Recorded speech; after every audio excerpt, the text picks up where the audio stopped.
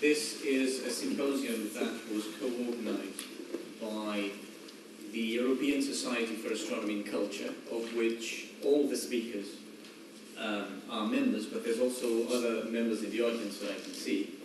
And this is a professional society that is almost 30 years old, that brings together people who are interested in studying astronomy and culture. And I will give a bit more context on SIAC and on cultural astronomy in my talk, which is the first one, which is really just to set the scene and where the discipline is at the moment, and kind of contextualize the three other talks that follow, and then hopefully we can have an interesting discussion. So I think I'll just dive right through, or dive right in, I mean. I don't know if we can switch off maybe these lights in the front. No. Well, God said, let there be light, and there was light, but I want darkness, so I got it. Thank you, whoever it was. So, Skyscapes in Archaeology, I'll mention a bit what that means, but current problems and paths ahead is really what I'm here to talk about, or at least give my own 5 cents on the issue. And the thing we're talking about is, oh sorry, Rosalind, give me the 5-minute warning, I'll need it. Is this the fact that all cultures, all societies have looked up at the sky and have been fascinated by it and have connected to the sky, much like to the rest of the world that surrounds them, not just the sky, obviously the animals, the vegetation, the cycles of nature. Everything is important for all societies, including the sky. And to study how societies engage, relate, find meaning or attribute meaning to the sky is the purview of cultural astronomy, which I'm here defining, and this is a definition I've created just this morning for this presentation, so don't quote me on it. The study of astronomy and culture, but also of culture in astronomy, I'll explain this in a minute, from many angles and different primary sources. So actually, cultural astronomy, more than a discipline, is more like an umbrella term that includes several different disciplines, because the study of this subject matter cross-cuts across disciplinary boundaries. So on the one hand, we have history, and of course we have the history of astronomy and the history of astrology, both very Western ways of looking at the skies, both very different ways of looking at the skies, but both with a deep history in the West, in Europe, but also in other countries, of course. So on the one hand, we can look at this from a historical perspective. But we can also do ethnoastronomy, which is the anthropological side of things. The anthropologist going and becoming a participant observer in an indigenous tribe in Africa or wherever. It can also be in the contemporary world. You can actually be an anthropologist and study astronomers. That's why I'm putting culture in astronomy, the study of culture in astronomy today. You can do that, and you're being an ethnoastronomer. So you're engaging with the ethnographic record and the ethnographic process. And last but not least, archaeoastronomy, which brings the archaeological side of things, which is roughly what we're going to be focusing on today and in many other talks in the next 2 days from other speakers, some of which are in the room. So archaeoastronomy studies how ancient cultures engaged and related to the sky and the celestial objects via the study of the archaeological record. We'll come back to this. But sorry, just stepping back a bit. Before we talk about current problems, you need to understand a bit more of the context. And to do that, I'm going to just give you a brief history of archaeoastronomy, if I can. The point is that archaeoastronomy predates cultural astronomy as an idea. And that's why I'm starting with a history of archaeoastronomy. and focusing specifically in the history of archaeoastronomy in the United Kingdom, because that's kind of where the key developments of the discipline happened. So if you live and work in other countries, forgive me for not including them here, but I did say it was meant to be a brief history. So starting with a period I call the Antiquarian Age, and before I put Norman Lockyer's face on the screen, archaeoastronomy is really as old as archaeology. It goes back to the antiquarian period, where you have these antiquarians in different countries all over the world, exploring these countries' landscapes, finding ancient sites, and then theorizing about these ancient sites, collecting these ruins, trying to make sense of them with the limited understanding and the limited methodology that they had at the time. And these people, at least in Britain, were already trying to relate ancient sites to the celestial objects. And there's a very simple reason for that. That's because you find that in the classical writings, going all the way back to ancient Rome. So they were basically classically trained, and they were projecting these ideas onto the landscape. And there were many of them, too many for me to mention, but this all climaxed with Sir Norman Lockyer's three publications. Now, Norman Lockyer was a very important scientist at the time. He was really not an antiquarian, he was more of a scientist. He discovered helium. He was one of the founders of the journal Nature, which you all know. And in 1894, he published The Dawn of Astronomy, a study of the temple worship and mythology of the ancient Egyptians, where basically he delineated a methodology that is roughly the methodology we still use today.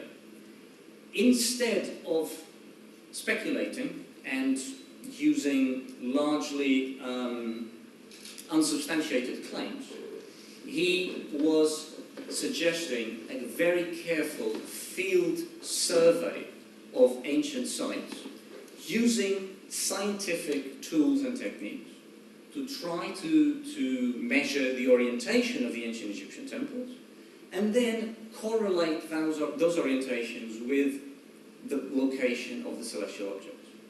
And then, because we know something about ancient Egyptian religion, ancient Egyptian cosmology, we know a lot more now than we did 100 years ago in his time, but there were some speculations back then. He tried to correlate the two. His findings in the field with the sky and also with Egyptian religion. He then came back to the UK and did the same with Stonehenge and the British stone monuments. And finally, his last publication on the topic in 1909, Surveying for Archaeologists, where he actually delineates the methodology for the survey of ancient sites, which is really roughly the thing that we still do today. And that says a lot about where we are today, actually, but we'll come back to that. Now, the next few years, archaeoastronomy kind of disappeared from the public record in the UK. Of course, the two world wars were in the middle, so that might not be surprising. But then a second phase starts, which I'm calling the loss of innocence, which is really when archaeoastronomy came to the attention of the general public, not just the academics. And that happened in the 60s with the publication of this book, Stonehenge Decoded, by Gerald Hawkins, an American, not British, and also not an archaeologist. So at this point in time, archaeology had already established itself as a discipline. It already had chairs of archaeology in many institutions, and even a department, well, 2 departments of archaeology in the UK. So archaeology had established itself. Archaeoastronomy had kind of disappeared. Until this guy uses for the first time a computer. This is in the time when computers were the size of a room. And he uses it for the first time in the humanities. It's the first use of digital humanities ever. And what does he do with it? He puts an archaeological plan of Stonehenge where the locations of all the stones of Stonehenge were marked into the computer, and he gets the computer to calculate all possible combinations of stones, get the orientation of those combinations, and then compare those orientations with the movements of the sun and the moon and some stuff. And of course, he found lots of alignments. Because of course, when you have so many stones, you will find lots of alignment. So there's lots of things happening in the sky, so it's easy to find these things. He used those findings and he interpreted them in a way that was anathema to the archaeology of the time. He saw in Stonehenge evidence of megalithic scientists, prehistoric scientists, astronomer priests that built Stonehenge as a computer. Now Stonehenge is roughly 5,000 years old. And of course the archaeologists at the time, a lot more than they are today, were primitivists. They thought of prehistoric people as primitive. So the idea of Stonehenge builder as having a scientific mind and having a primitive mind was just inconceivable. And this led to a huge debate that actually got into the public eye in the UK. It was really very lively, to the point that archaeologists invited the key astronomer of the time, Fred Hoyle, who was the astronomer royal, to review Hawkins' work. And what Hoyle did was quite funny, because he did review the work, but instead of trashing it, which is what archaeologists expected him to do, he found an even easier way to use Stonehenge as a computer that could be used to predict eclipses. So this just backfired, really. It backfired. But the debate went on, and eventually it reached a conclusion. But that conclusion was really not reached until another character comes into play. Alexander Thom, who was an engineer by trade, and he was a very good surveyor. And while that debate was going on, behind the scenes, this guy was very silently, but very meticulously, walking around the countryside in the UK and surveying the megalithic sites, measuring them to a degree of precision that had not been achieved by archaeologists at the time. And then doing what Lockyer had done in the past, looking at the celestial objects, seeing if there were correlations. And he also made some bold claims, some of which were more amenable, others less so. But the point is that he did what Hawkins was not doing. He went out into the field. He was measuring things as they are on the ground, whereas Hawkins was using an unreliable, with unknown accuracy, plan of where the stones of Stonehenge are, rather than actually measuring them. This was appealing to archaeologists, because archaeologists are used to going out into the field and measuring things on their own. So they actually started to engage with Tom. They started to invite him for conferences. Discussions started to happen. Until eventually, an insider from archaeoastronomy kind of disrupted this. Not just one, there were many people. I'm simplifying. But this is really where we get to the present age. And it's the figure of Clive Ruggles, really, who was perhaps the most vocal and the most consistent person in undermining the interpretations of Alexander Thom by showing how his evidence was based on biased data.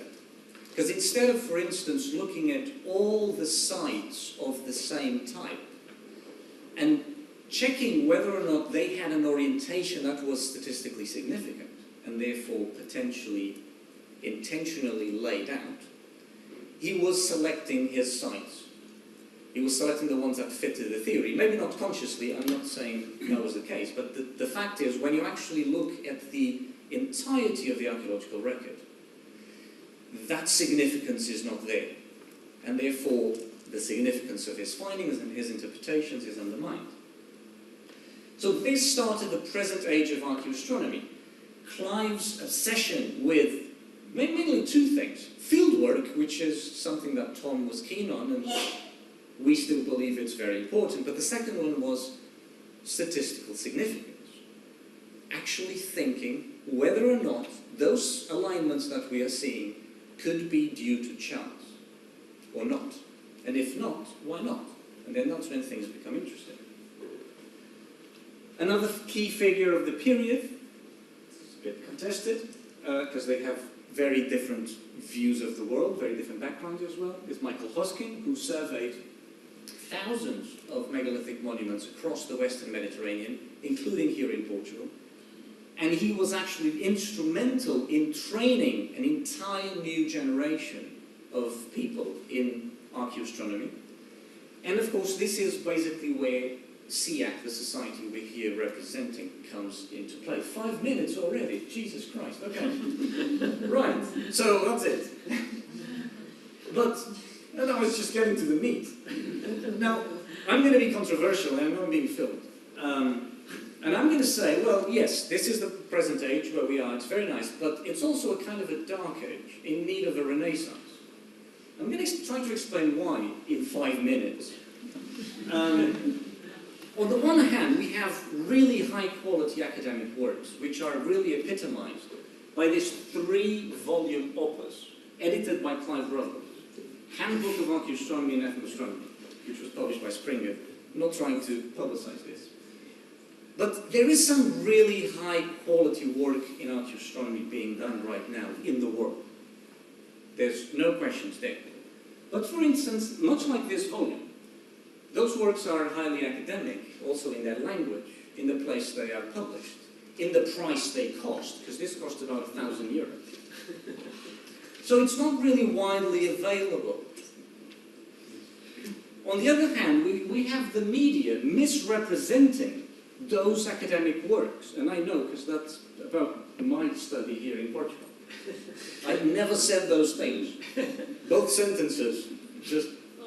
So the media are just shaping and misrepresenting our findings, transforming them into big headlines that sell. And then we have pseudo-academic works that are also getting media attention because they are big headlines. And when I say pseudo-academic works, I'm talking here about academics that are not trained in cultural astronomy or the humanities. They stumble upon something that they think is meaningful, and they think that it's the answer to everything. And because they are academics, they have an academic affiliation. The media gives them credit, even though their work is not validated by people who actually know what they're doing. And then, of course, we have the other pseudo-archaeologists, the ancient aliens crowd and ancient Atlantis and whatever you want to call it, which are incredibly popular, much more popular than any academic.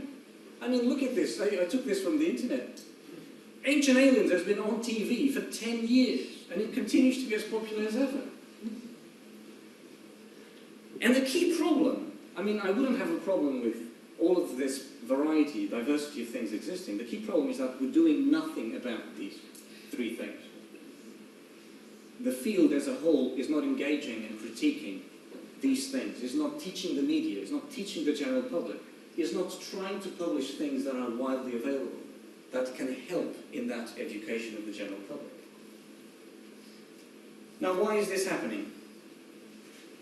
One thing is undeniable. This is appealing. You see a photo of Stonehenge, summer solstice sunrise in alignment with Stonehenge. You see a photo of winter solstice sunrise at Newgrange. It connects to you. Thousands of people go there to see this every year. People want to see this. They're interested. Why is that? I think it's because we lost connection to the sky in our daily lives. Light pollution, skyscrapers, busy lives. We lost that connection. So whenever we see something like this, we go for it. So if I show you a picture of sun rising in alignment to any megalithic site anywhere, and I tell you there's meaning there, you're going to connect with it. It's going to sell newspapers. Even though the science, the academic work, might all be rubbish. So we need to balance those things out. How much time do I still have? I have 1 minute. Right. So I had a huge list of current problems that I think we should address. Which is on the screen. And you can read. I'm just going to go through the headlines. Insufficient cultural context. Lots of archaeoastronomers are trained in astronomy only, not in the humanities.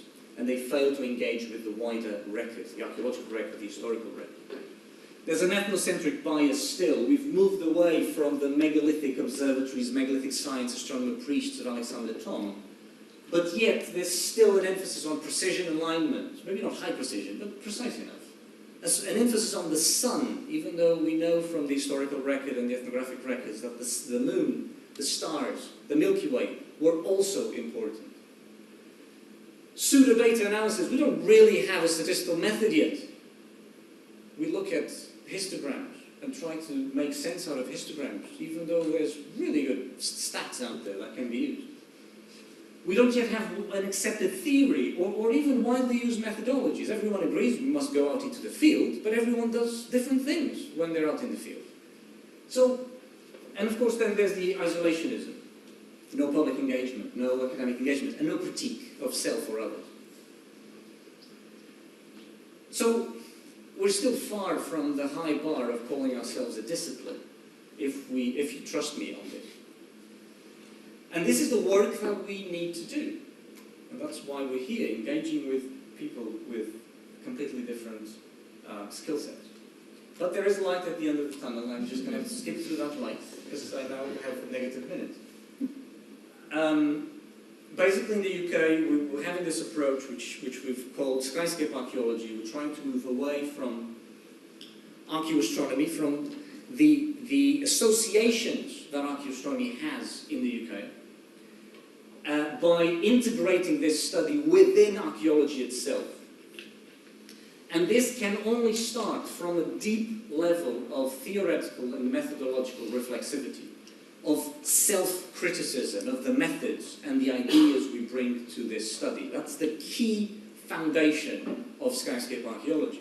And the other one, of course, is engaging with the socio-cultural context of these studies. You can't just go to a site, measure an alignment, and then say, oh, it's aligned to the sun on winter solstice. No, you need to understand what that might have meant to the people who built that monument. We've been quite successful, I was going to say, in the UK. Archaeologists are really picking up on this. But there's still a lot of work to do, and I think I will end on this slide. I think what we really need to do is engage with other fields and disciplines. Again, that's what we're doing here today, trying to see ourselves from your eyes. But also spend some time re-evaluating the methodologies we have, establishing new ones, because while we were busy building a fortress around ourselves, trying to make sure that we had high quality work, the rest of academia, all these other disciplines have been evolving, and we need to catch up. Move beyond this alignment hunting idea into more interesting research questions, because archaeologists, linguists, historians are not interested in whether or not this site was aligned to the sun or the moon or the Milky Way. They're interested in things like cosmology, ontology, of meaning. And we need to really move into that in a more systematic way. And of course, engage with the public. So now that the doom and gloom of archaeoastronomy is done with, I think I will end here and move on into the more positive talks of the other speakers of this session. So thank you.